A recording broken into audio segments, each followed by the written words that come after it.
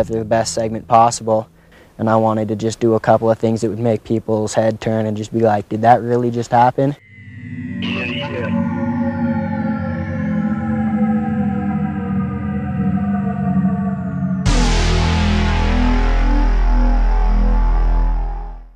So I went as fast as I could and just went at it as big as possible. Right as I was in the tranny of the jump, I knew I wasn't going to make it.